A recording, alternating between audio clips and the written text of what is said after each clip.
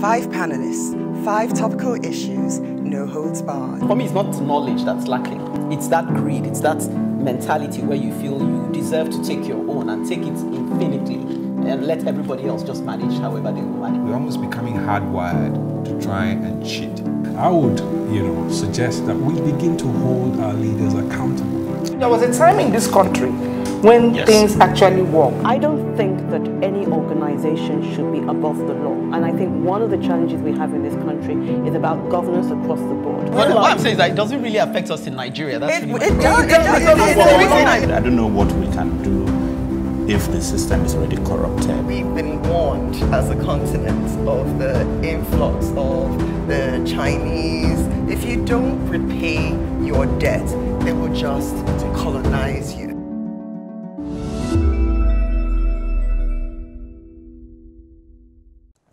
Welcome to The Advocate. We keep pushing and campaigning for the issues that concern us all. No surprises there. However, it may surprise you to know that I believe God is a black woman. Do I have attention now? Keep watching to find out more. Liberals who are sticking to cataloging our misdemeanors is tackling the crime of nepotism. And again, it might surprise you to know that you and I are on this list. That's right. He says we are all guilty. Sandra, on the other hand, highlights a matter close to all our hearts. She spotlights another casualty of medical negligence. One too many, is what I would say. Ekene jumps on the keke and Okada restriction bandwagon. She may be taking the road less traveled, though, as she asks seemingly innocently, are they a necessary evil? Chuka is said to have the last word on the keke exit, as he terms it. I actually can't wait to hear what his take will be. But wait, we must, as I'll be making the first move after the break.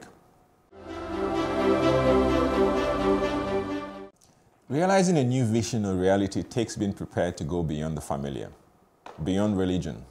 I would say God cannot save us. We must save ourselves. With God on everyone's lips these days, you will think we're living in paradise. For every time, for everything, something goes wrong, we blame God. Or we'll go to her, pleading for some kind of intervention. But what God's work is done. She created us, and she's giving us the power and the responsibility to make our lives better. She's not going to come down from heaven to save us, unless we save ourselves first. I know, yes, as I did say, I believe that God is a woman, a big, black, beautiful woman for that matter. So, beyond religion and our reliance on the magic of the divine for even the most basic things we can do with our hands and our heart, we sublet our responsibilities to God. As I did say, the Almighty's work is done. She is not coming back to save us. Well, that's what I believe. Or build roads or institutions for that matter. Part of the problem of governance, at least in this climate, is that the average Nigerian is distant from governance and institutions. And that creates this distance, especially from our elected officials. We see them as nuisances we permit or engage only when necessary, when we need some form of government-approved document. Beyond that, we just ignore all that's going on, which of course our elected officials love very much, and it frees them to do whatever.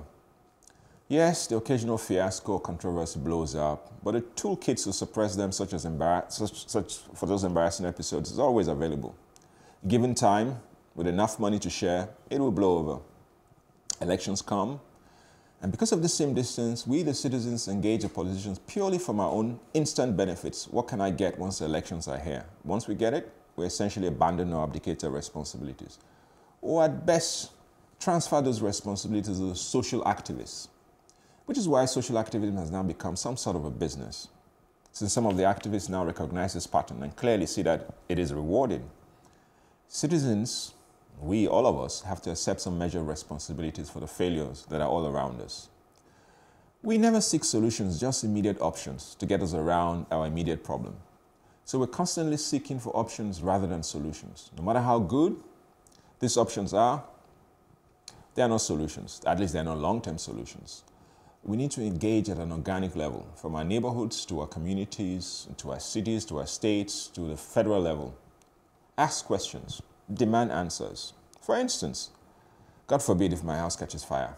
Where is the fire service? How quick will be the response time? Do I know that? Can we go see the fire truck? Where is the fire service? Can we ask questions about their funding, about their training? Because even if you're rich, no matter how rich you are, you live in Banana Island or some expensive part of Lagos or Nigeria, I don't know how many people will park a fire truck in their compound or have trained firemen in their employ. Yes, we need government and a responsible government.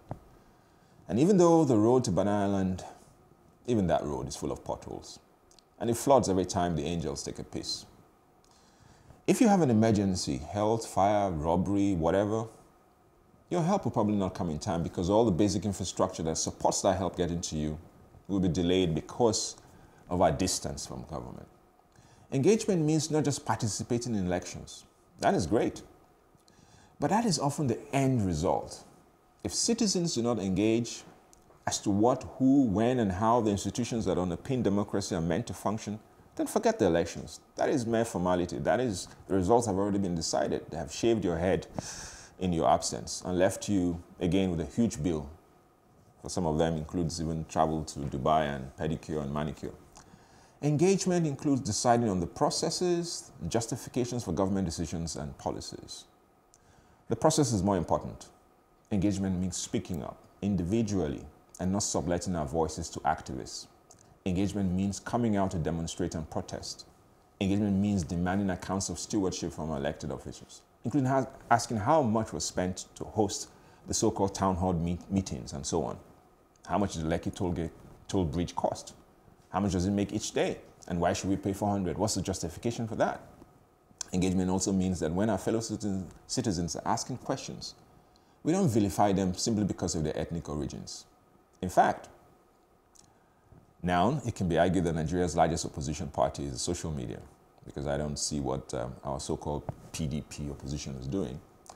And so it's on Twitter, Facebook, that opposition voices are very much present. And no wonder some people in power, the political elite, are attempting to push for the restriction of that last remaining opposition stronghold.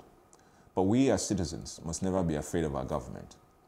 Indeed, in any country where citizens are afraid of their government, that country cannot be called a democracy. I've said everything. I have? Yes, you have. Well, let me add extra then. Okay. I like the bit about citizens' engagement. I choose to not get distracted by the she-god. You're clearly on a journey of discovery, so that's allowed. Well, yes. Yeah, I like the citizens' engagement. The only thing I sort of think to myself is, someone here on The Advocate once said that the average person is too bogged down with the daily travails to actually, like for example, you say the toll gates. It's frustrating, but where do you begin? Do you now pack your car, start going to the office, even to get the so-called electronic ticket? It takes time you don't have because you've been stuck in traffic en route to somewhere else, and then maybe you have to go and buy petrol for your generator. It's quite a lot. So my sense of the way I feel, and I've always felt, is that those of us who are a little more privileged in terms of enlightenment and education and maybe even time or access to some of these things should create the bridges for people to bring them closer to governance. So we need to set up systems that allow people to just hop on. Yeah. So for example, if people are being oppressed in an area, set up maybe some sort of petition list, something that makes it easy for people to just key in and add their voice to your voice and mobilize themselves. That's the only way we're going to get group action. So I threw that in. Yes, so the problem I think is because of the way this so-called, richer people who could have, driven this process, how they made their money might be the major problem. To patronage as well. To come out like that. Although there's still there's still quite a few who could do it. And so I like the fact that you're calling them out to... Yes, I'm calling us. Because sorry, you wanted to say something. No, I was going to say, I just like the fact that you're saying God really cannot help us. Okay. And that's the truth. A lot of us, when situations happen, there's a fire incident, there's a health challenge or something, we're quick to call on God. Even him, he said, God forbid. I noted that. God forbid if my house catches fire. And I was going to point that out. Yeah. So why are you instead of him to look after his house? Well, do you understand? Because it's a social narrative that exists. It's a natural disaster that would happen if it happens. And so that's why societies put these things in place. He said something as expensive as Banana Island is. I don't think there's a fire service station there. Recently, some shops in Balogun Market caught fire. Sure. It took eternity for the fire service to assess the place. And so you expect that there should be a standby fire service in places like that, apart from keeping. Meanwhile, road safety will arrest you for not having a fire extinguisher in your car. How do you now arrest government for not providing these basic things? Wow. And then the issue that Chuka raised is very also key. Some of these people also are bogged down with the issues that you raised by pursuing, all the basic things to provide for their families. Then even if they now go out to fight for these things and they are victimized, nobody comes for them. That's true. Yes. That's true. So, well, it's a short case. I think my advocacy has kind of stretched the boundaries, but here we go. So was it a case of putting the cat among the pigeon with my advocacy? Depends on how you look at it. Liberus, when we come back, looks set to put all of us in the dock with his advocacy after the break. I will plead not guilty, Liberus, at this point. 5 panelists, 5 topical issues, no holds barred. For me, it's not knowledge that's lacking. It's that greed, it's that mentality where you feel you deserve to take your own and take it infinitely and let everybody else just manage however they will manage. We're almost becoming hardwired to try and cheat. I would, suggest that we begin to hold our leaders accountable.